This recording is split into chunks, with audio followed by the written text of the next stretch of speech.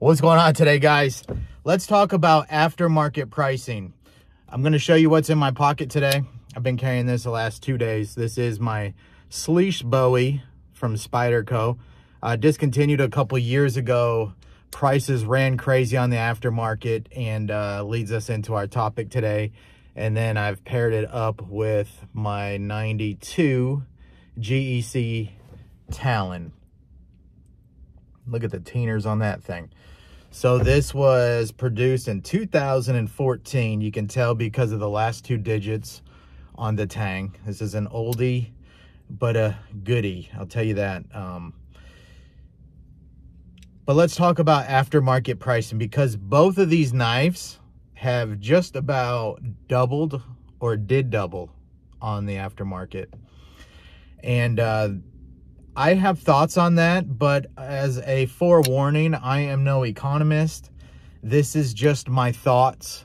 I'm not well read on the subject. This is just how I feel about it, which is, you know, may have value to you, may not. But if I say something real crazy and something you don't agree with, put it in the comments below, which I'm sure maybe it won't resonate with everybody. But again, these are just my opinions.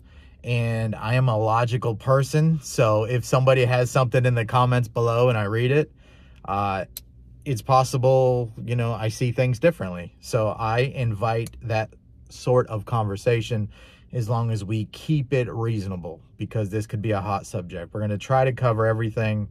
I have a few notes here, but they're not like detailed. So we're just off the cuff, kind of riffing. We're just vibing, bro. Just vibing. Okay, so what's the good, bad, and ugly? We'll start with the good. In my opinion, the good of having a high aftermarket price on an item, such as this or this GEC. If this knife cost me, let's just round it up. It didn't, but let's say it cost me $100. The aftermarket runs it up, let's say within 2 years, this thing's $150. Within 5 years, now it's $200, right? Within 10 years, this is a 10-year-old knife now. They run it up to double. There are people pulling right up next to us. So not double, triple. Let's say this is a $300 knife 10 years later. And I don't know if that's true or not. I'm just saying. At some point, it does feel gross. And I don't know exactly what that point is, but at some point it does feel gross, because once you get into those types of profit margins, you're going to have people who don't even really like knives. They don't even like GECs. For real. They just see them as a profit vehicle, you know, and that annoys us collectors. Because at some point, now the 2024 models, and I'm not just talking GECs, this is what my collecting brain sees the most, is because I'm the most interested in traditional knives. So you could substitute GEC with almost anything. Custom makers are going to be a little bit different. We might get into that. But in my opinion, there's good and bad to that, because when the aftermarket holds value on something, that means we have consumer confidence in buying the item, right? To me, when I see this brand new and it's $100 and I'm kind of interested, it's a no-brainer for me to grab, because I know it's going to hold its value. If it's not for me, if I carry and use it, if I just want to put it in the collection, enjoy it for however I want to enjoy it, I know that it's going to have value later. You know, it's not just thrown away. So I think that's a good thing. That keeps your brand strong.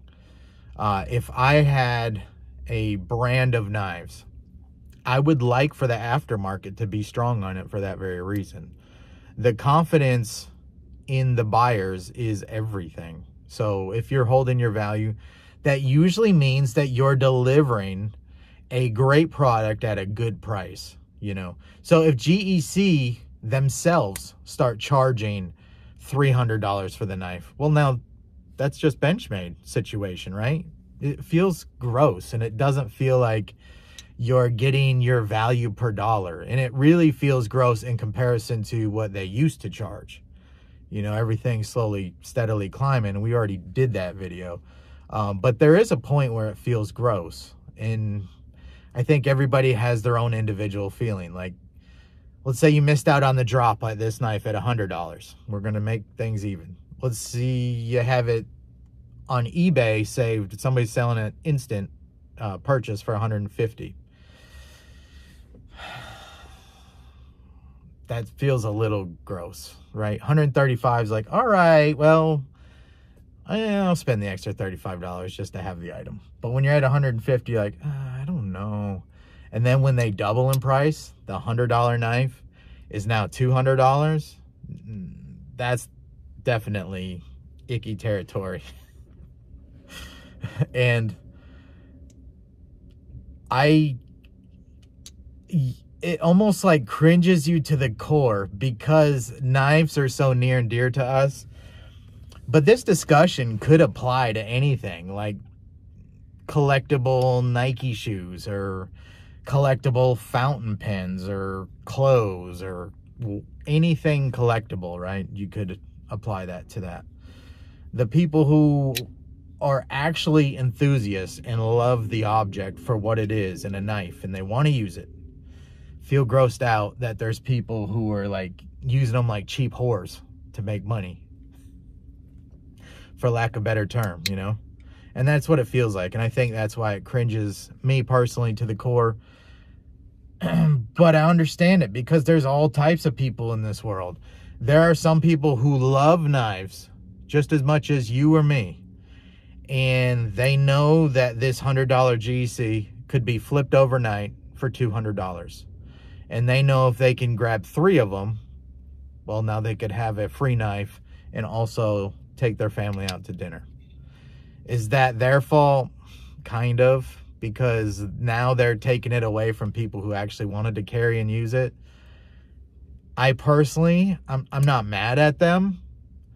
But again, there's a territory where it feels gross, where if somebody has bots, and if you don't know what a bot is, it's a computer script program that I don't understand it completely, but I know what they do.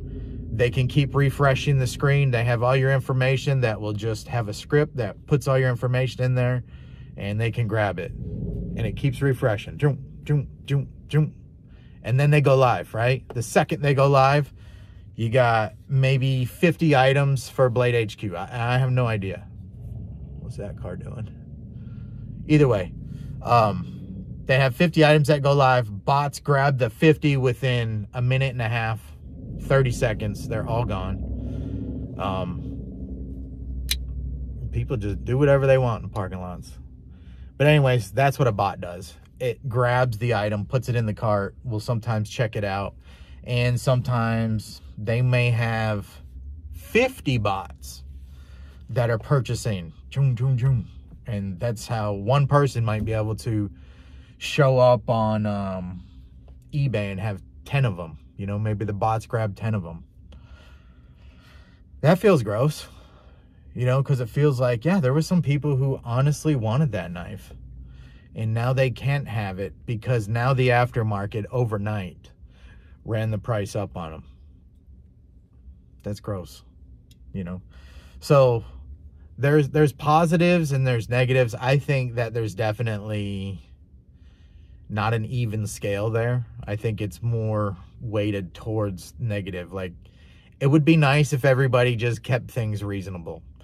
So I'm going to give away a little tip if you're specifically looking for GECs or any other desirable traditional knife. Look at Blade Forums. I'll have a link to their for sale section. You have to do your own research and buyer beware because it's easy to get an account and it's only like $25 or $50 to sell. So just make sure they've had their account a while and make sure that they're reputable. But for the most part, I have never been burned on it, but that doesn't mean that you can't. I haven't traded or sold on Blade Forums in a long time, but there are a couple good old boys on there who maybe spent $165 and they're selling it for $165, or a little bit of a loss, or a little bit of a markup, maybe $200. They're not $300 on eBay, you know. So check those out if you're interested in specific, you know, to GEC is what I'm talking about. But anyways, so let's move on. This is way longer than I thought that I could talk about aftermarket pricing, and we haven't even got into the like custom maker side of things. And I'm going to briefly touch on that because I didn't plan on this being such a long video. This is a topic that could have books written on it, and I certainly am not the economist, you know, educated person that you need to listen to. I'm just telling you how I feel. In my opinion, custom makers need that strong aftermarket, because if they didn't have that, again, the consumer confidence goes down and their knives are not desirable anymore. You know, if any day of the week you could go out and grab a Kirby Lambert for exactly table price, let's say it's $700 now, they don't, like, what's the, like, you want that aftermarket to be strong. And the point is, because nobody's afraid to buy that $700 knife, when as soon as they buy it off the table, now they know that they can sell it for $800, $850, right? I think the gross part of that is where you see that $800 knife being snatched up and then being flipped for $1,500 overnight. That feels gross. There's a point there where it just feels gross. And I know that's what some dealers do. Dealers may go to lotteries and they may put in all their friends, all their family, and boom, overnight after a show, you've got one dealer has like 10 of the lotteried knives, and they're all marked up, like way up, right? That's, as a maker, in my opinion, that would feel gross. And I only know that because I got a small, very small feeling of that when I was doing a lot of modification work, and I had somebody who had a scale made. I'm not gonna make it specific because it just, we're not needed to do that. Made a scale for them. They liked it. They come back and bought another one. And then, like, on the third one, I start giving bro pricing. My mistake, right? You shouldn't do that. But I did. Bro pricing. Well, now they want to order, like, another one. You're like, all right, well, now we're just going to stay at that price. Well, I made about 5 scales for this person.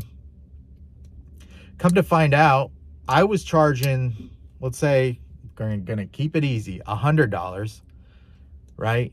I had to hand make it, had to buy the material, make sure everything fit right, grind the material that it was, and put my work into it, and just make it exactly where I would be proud to put my name on it. You know, and I got paid. That's not a cheap price. That wasn't an unfair price. And it was just what stuff was going for. Come to find out, that individual was getting them, reposting them for $150. They were making almost as much profit as I was without doing anything other than just sending an email to me, float the $100 to send it to me, and then they would make $150 off of it. And that's not bad on them. If your item is underpriced, then maybe increase your prices a little bit, you know. But to me, it felt gross to charge more than the $100, because $100 was already good profit. And that's why I'm probably not a great businessman as far as that, because you should ride that edge right up to the edge. Although I still don't think I could do that, because you want that aftermarket, you want the hype, you want the desirability of people wanting your item and also knowing that your item holds value. That's very important in any collectible item. So it just feels gross when you cross that line of, well, now you made more than the maker. If the list price was $800 from a maker, it was bought at the table, and immediately it's flipped for $1,600. We're at the gross point. And I can't tell you what your gross point is, but I think that's the problem that you see, is people are so upset, me included, of the aftermarket on some of these items, because you feel like they're being snatched to be used like a cheap hooker and just to make a profit on the item that we enjoy. But I can promise you this stuff's happening with shoes. Do in the knife world we care that the shoes got bought for $100 from a bot and now they're going up for $300 on StockX? It doesn't affect me, so I don't care. But I'm, you know, logical enough to realize that in the sneaker game, that's probably feeling gross too. Although, who are we taking advantage of? Big companies. And then there's a whole subculture of people who are speculate buying. So sneakers are different. I'm not going to talk sneakers, but speculate buying items like sprint runs. And they buy 10 of them and they hoard 10 of them, you know. And then sometimes Spyderco will reissue that sprint run or whatever it is as a exclusive to a dealer, right? And they'll just change the scale on it. So yes, that knife was a one-off run, but now that blade steel is being produced in the paramilitary too, and instead of the carbon fiber handle, it has something else, you know what I mean? But that's funny. And I'm saying that because, do you guys remember when this went discontinued? And I told everybody for years when they were available, I think they're only available for like 2 or 3 years, grab you one of these. This is one of Spyderco's top 3 knives that they've ever made, in my opinion. The size, the fit and finish, the no hump here made it really unique, especially at the time. The cutting edge, how it comes all the way down to the base of the handle with no choil. The design, just everything about this knife, the lockup, was just incredible. It's still centered. It's an awesome knife. Overnight, you know, within like 3 months of being discontinued, these things shot way up to like $600. And then Spyderco re-released them just about a few years ago. But it was like a blue handle.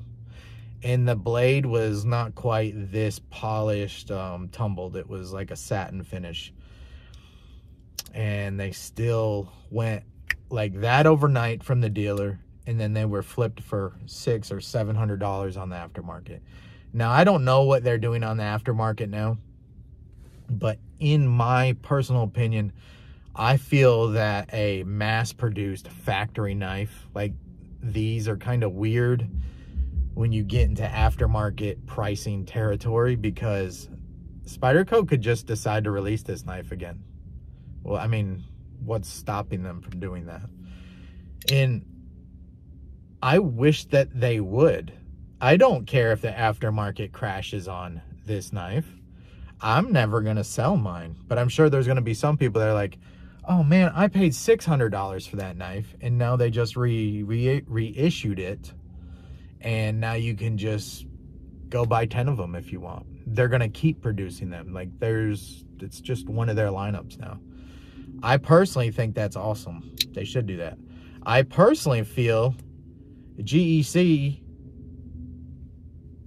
I like that they're exclusive to this model, but what if you up production numbers to double? Might not be possible though. I mean, they're using ancient machinery, and I'm not sure now, but I know some of the machines that they were using and probably still use are old. They're old. They may not want to make double the amount, and they may not want to increase the price double on their knives. So good on them, but that leaves us with this aftermarket thing that when it gets to the profit margins that it's at, buying when they release to selling on the aftermarket, when you start to get that 50% to 100% profit margins, well, now you're attracting all kinds of people. There are people who are just in it to make money.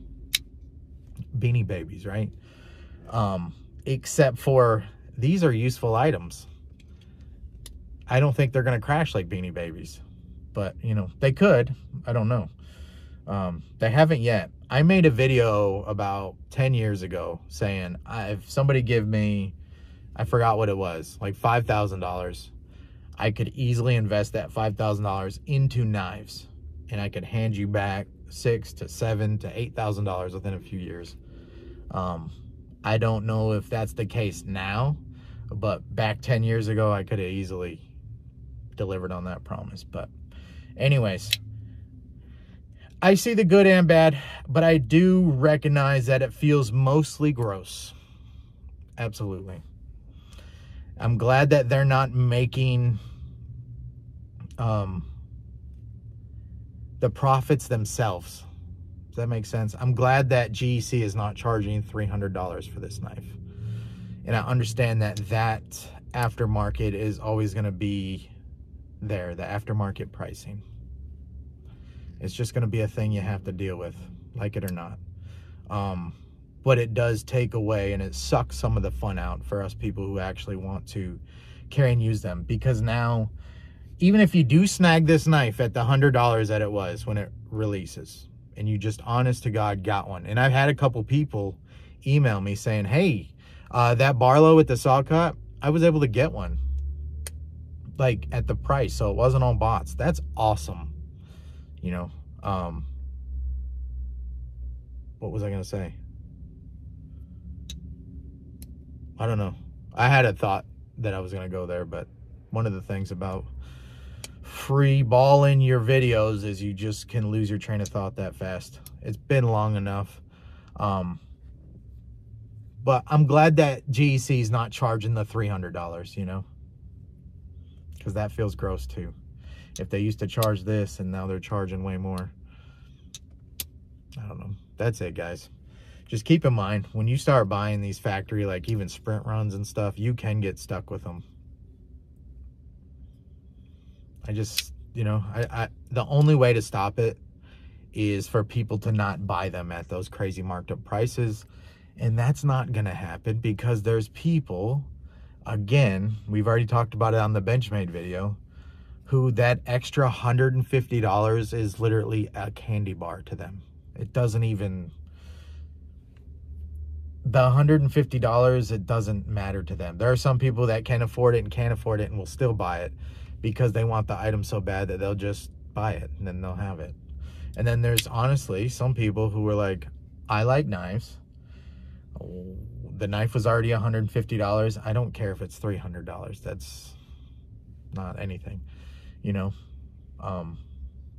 money is very subjective to some folks, and also the value amount. Some people will buy that $300 knife knowing that it's only a $150 knife, knowing that they're overpaying the $300, but because the aftermarket is so strong that they know they can have it sit in their collection, and maybe it's a $325 knife in a few years, you know. So I get it. It's a very complicated subject, and in specific, GEC, it's not that simple to be just make more knives. Like, they're a limited factory hand making their knives with people who have been doing it for many years.